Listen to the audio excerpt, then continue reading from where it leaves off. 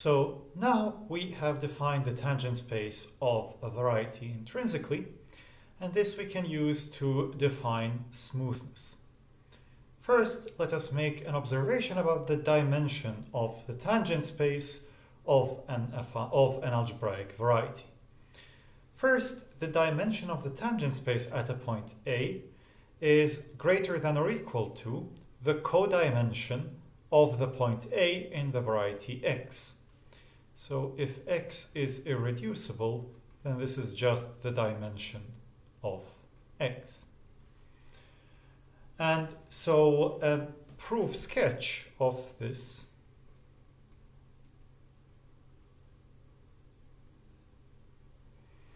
is as follows.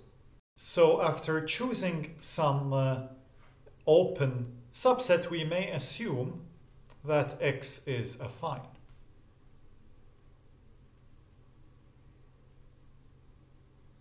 So we're in the affine setting. So now we look at this IA mod IA squared. And this is some vector space. So let's say it has bases, say F1 plus IA squared up to F, say D plus IA squared. Then there is a lemma by Nakayama, known as the Nakayama Lemma, that implies then that IA has bases F1 to Fd. And by working a little bit, we get that I of A is F1 to Fd. Yeah, the work is simply that you shrink X so much that these F1 to Fd that locally are a basis become a basis in your small open neighborhood X. But the dimension, the codimension, and we also may assume that X is affine and irreducible by, again, shrinking as much as we want.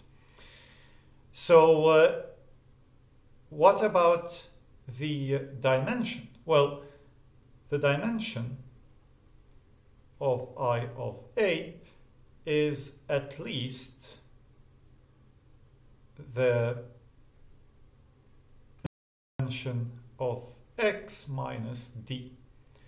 This you get by applying Krull's Hauptidealsatz D times to get this. And so, but we also know that, the dimension of the vanishing set, I should say, of this ideal. But the vanishing set of this ideal, this has dimension 0, because A is a point. So this implies that D is greater than or equal to the dimension of X in our irreducible case. So you have to argue that this becomes exactly this, and then we are done with this part. So the tangent space has always at least the dimension of, say, the irreducible component where A lives. And this was what we saw in the beginning in our first calculations of tangent spaces. One other observation is that if we fix a natural number n, and we look at the set of all A in X, where the dimension of TA is at least n, this set is closed. The reason for this, again, the idea is to reduce to the affine case and so on. And then you see that from the original definition or the computational definition of the tangent space, this amounts to some Minor's vanishing sort, some rank, the rank of some matrix, namely the matrix defining the tangent space being at most something. And so this is a closed condition, and therefore this set is closed. The second property is known as the upper semi-continuity property of the dimension. So what we do now is we define that a point is called smooth, or also regular or non-singular, if the dimension of TAX, which is at least the codimension of A, is in fact equal to the codimension of A. If a point is not smooth, it is called singular. And one talks about the smooth locus of a variety, so that's the set of all smooth points, and the singular locus, the set of all singular points.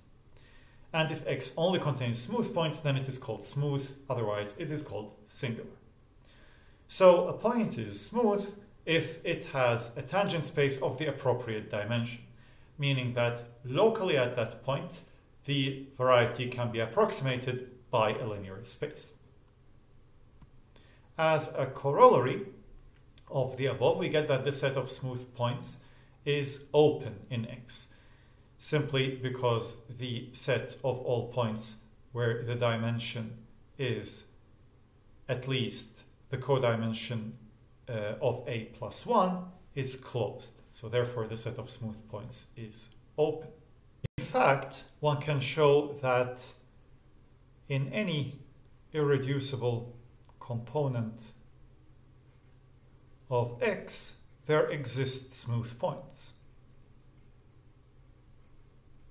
This means that the set of smooth points in any irreducible component is non-empty, and therefore, because it's open, it is dense. And so therefore, any algebraic variety has a dense open subset of smooth points, which is reassuring. This means that most points are smooth in some sense, that the being smooth is the usual, the thing, the generic thing, if you wish. So let us look at some examples. Well, again, for these examples that we had before, so the vanishing of x2 minus x1 squared, there we got the dimension of t0 of x to be 1. If you go back to that lecture, so this was this curve. And indeed, this point seems to be smooth. While what we got for the two other curves, when we considered this curve or this curve with A here, in both cases, TA of x was 2, whereas the codimension of these points was 1.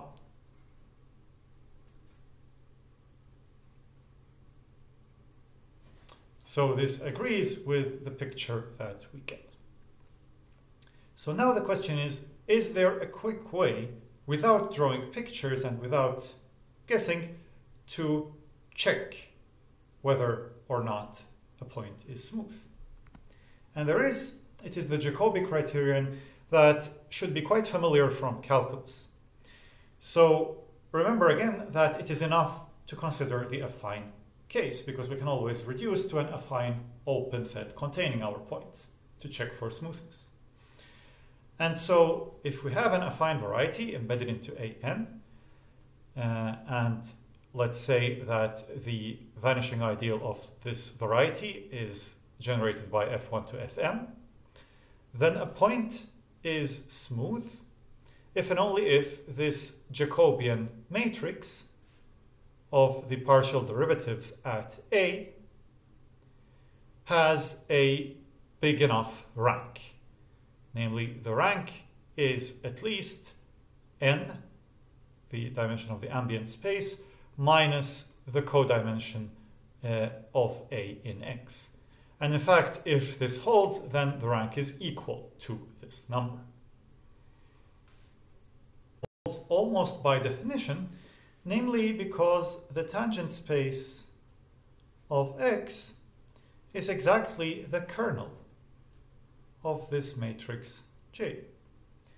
from our original computational definition of the tangent space, where we took our affine space, centered it with origin at A, then the definition we have, that we had this df dtj of A xi minus, or xj minus A rather, this exactly means that Tax is the kernel of J. And we also said that it's enough to check for generators rather than looking at this whole vanishing ideal. So the tangent space is the kernel. So the requirement by definition of smoothness, well, so we know that the dimension of this thing is always at least the codimension. So for smoothness, we need it to be equal, or what is equivalent at most the codimension of A. So A is smooth if and only if the dimension of the kernel of J is at least the codimension in X of A. And you can also put equality.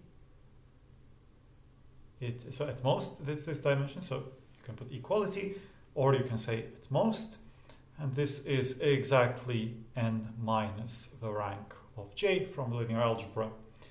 And so rearranging, you get the equalities that we need.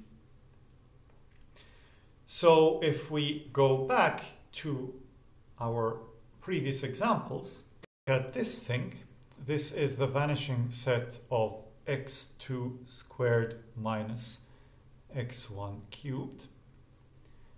And so this is my one and only f. And then the f dx1 is, well, it is minus 3x1 squared.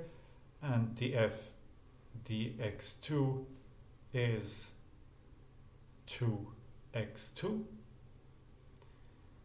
and so together J at a point, so I'm now being sloppy and using the same letter for the variable and the point, but my Jacobian matrix is going to be minus 3x1 squared 2x2.